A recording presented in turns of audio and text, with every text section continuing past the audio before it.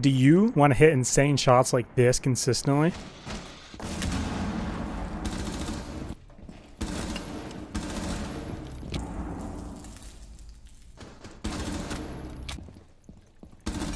Or just improve your aim or boost your KD in general?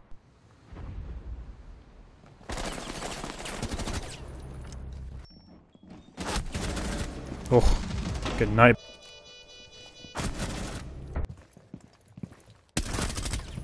Stick around for my top 5 tips. Hey guys, welcome back to another video. Today I'm going to be giving you the best tips to win more gunfights in Rainbow Six Siege right now. So I'm going to be running through multiple things like training ground stuff. Obviously this is not going to be a thing soon, but I'm showing you for examples for these things. And I'll be going into some custom games too, just to show you some things for examples. I feel like these are really going to help you improve immediately. Like right away you'll get something from it, hopefully. By the way, sorry I haven't uploaded the last few days now. I did get very sick the last like week now, pretty much.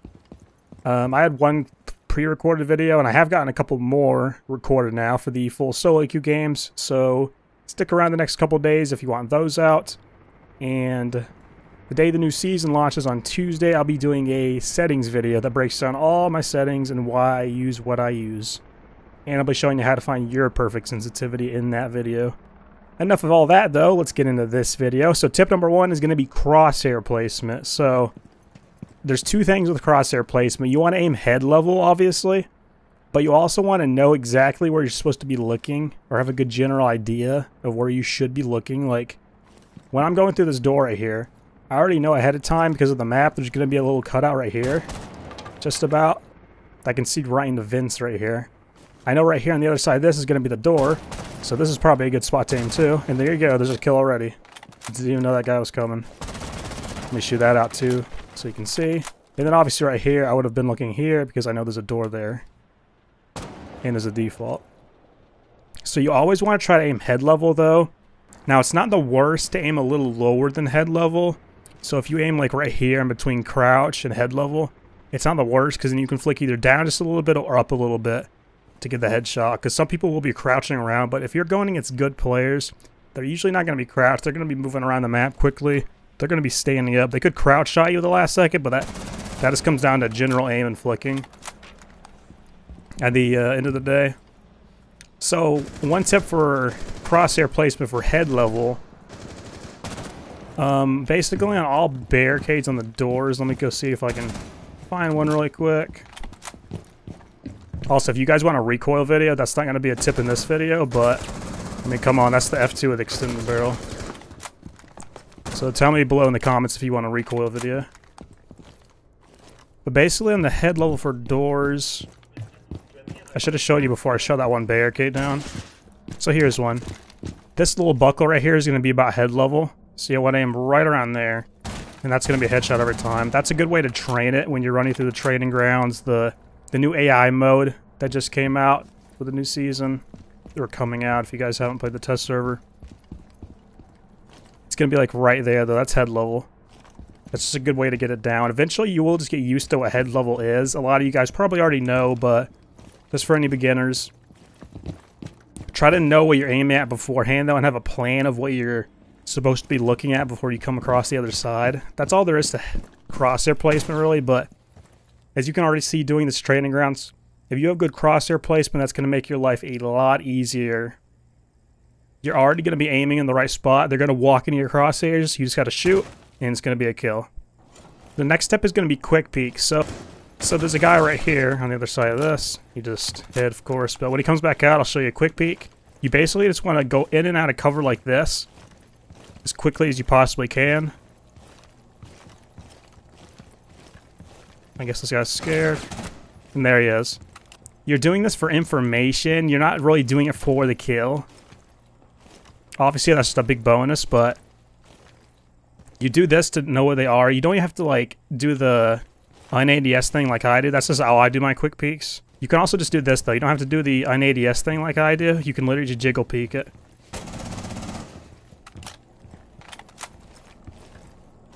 And then you can just crouch down, change your positioning. So go crouch when you actually want to shoot. That way they won't just pre-fire exactly where you are if they see your head come across the corner. Preferably, you just want to shoot them the first time you see them, too, when you come back around, because otherwise, you might miss, and they're just going to get a pre-fire on you every time.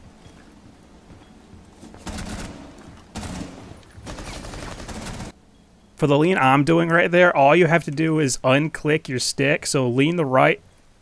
So I'm leaning around to the right here past this door. I'm going to unclick it like this, and then click it again while un-ADSing just a little bit, like right in between. So here's full motion. I'm trying to do it like slower so you can kind of see. I'm unclicking the right stick right when I un-ADS for a second there. I feel like that's faster. I don't see anybody doing it really as much, but it just seems like it'd be faster to me since you are faster when you're not ADS. Everybody's a 3 armor when they're ADS. So you can see how I'm moving right now. And then right now I'm way faster. So I'm not sure if that's actually faster quick peeking like that. This is how I've done it, and now I'm in a good rhythm with it, so why change it? But there's also like the sieqe lean. So you want to just go that way, then you click the other lean, like left lean now, and then back to right lean really quick.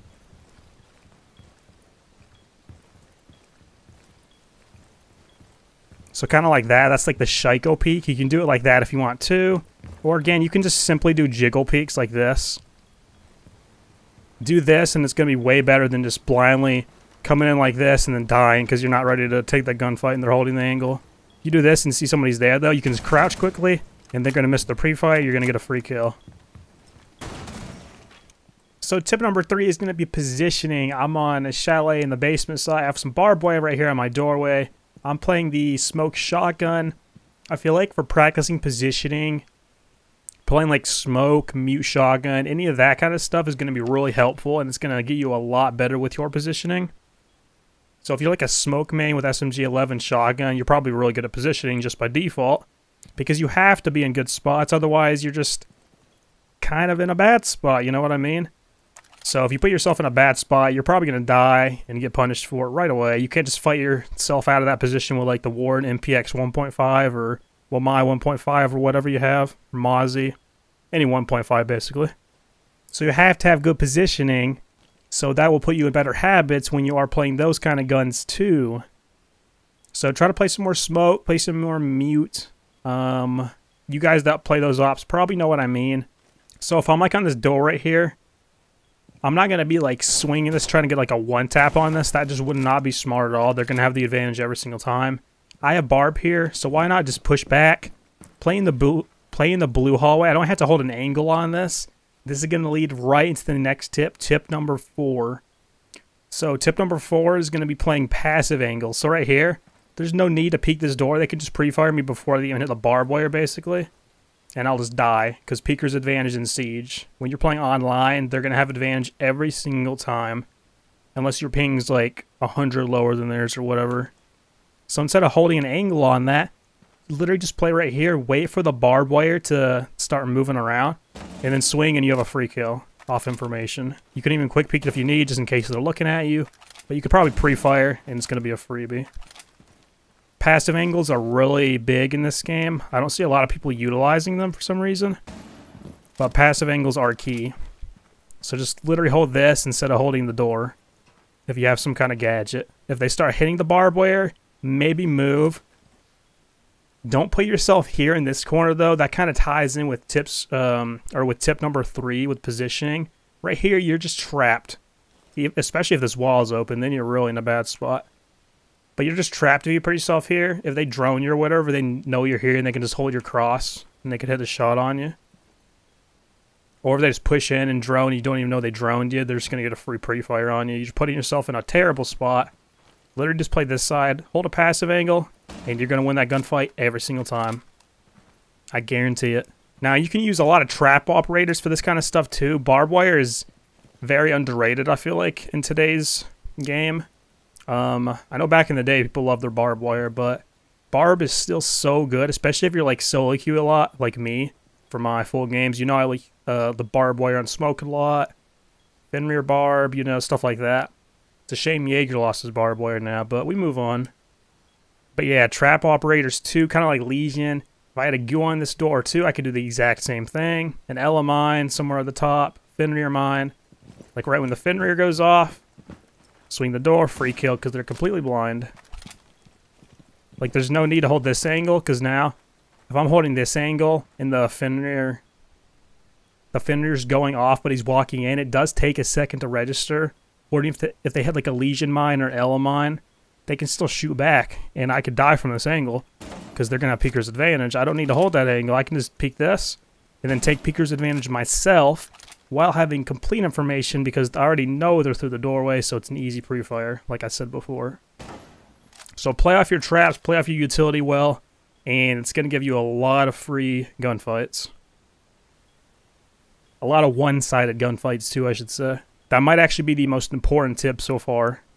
So tip number 5, the last one of this video, this is going to be head placement. So kind of like crosshair placement in a way, but it's going to be wherever your head's at. So if someone's coming around this corner right here, say they drone you out, they know you're here and everything, instead of just staying in the same spot, jump up on this desk and just stay standing now. Don't crouch back lower because that's going to make it easier for them. If you stay standing here now, this is going to make it so hard for them to win the gunfight. When you're jumping up, by the way, onto a platform or something, shoot your gun. Like that, and they can't even hear the vol sound either. So now they're going to have no idea you're up here. Obviously, make sure nobody's coming up your spiral. Another tip, if somebody is coming up spiral, you know they are. I have barb down there too, like right there. They're never going to expect somebody to be this high, holding angle this far down the stairs. So if you didn't know about this, that's going to be like free kills right there on whoever's coming up. So yeah, jump up here, do that. It's going to be a free kill when they come around this corner, I guarantee it. They are not going to be expecting somebody to be holding that angle right there. And you're just going to pop their head right away.